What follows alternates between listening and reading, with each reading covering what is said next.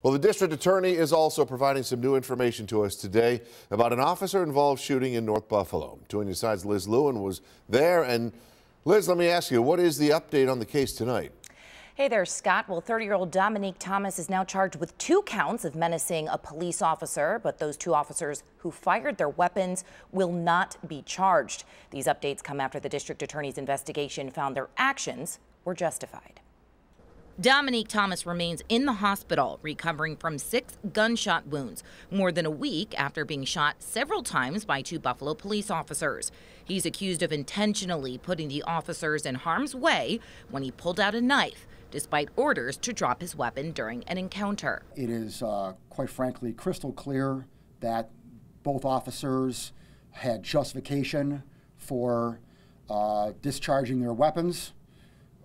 Due to the fact that that Mr. Thomas lunged at them with a knife. This is body cam footage taken from the camera of Officer Ramos, one of the 2 officers who fired his weapon.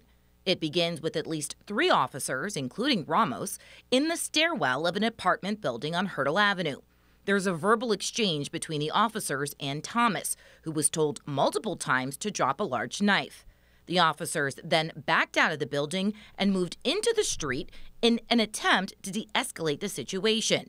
Thomas continued to approach them, weapon in hand.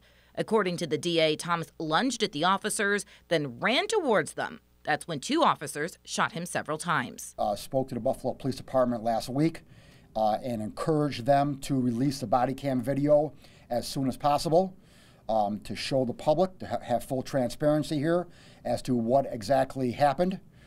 I think that the body cam video shows exactly what took place. While it's possible Thomas could be suffering from mental health issues, Flynn says this was not a mental health call and that moving forward, a forensic examination will be done. Why weren't social workers sent out there or behavioral specialists, et cetera, et cetera? The short, easy answer is because it was not a mental health call. It was a 911 call where the person on the other end of the phone said that someone is trying to kill me. Thomas was also arraigned on a separate count of menacing for an incident that happened back in August of 2020 for allegedly threatening to kill a doctor after being treated at ECMC. The DA says a warrant was issued for his arrest after he failed to appear in court several times. And Scott Thomas is due back in court early next month once his forensic exam is completed. If convicted, he faces a maximum of 7 years behind bars. In the newsroom, Liz Lewin, Channel 2 News.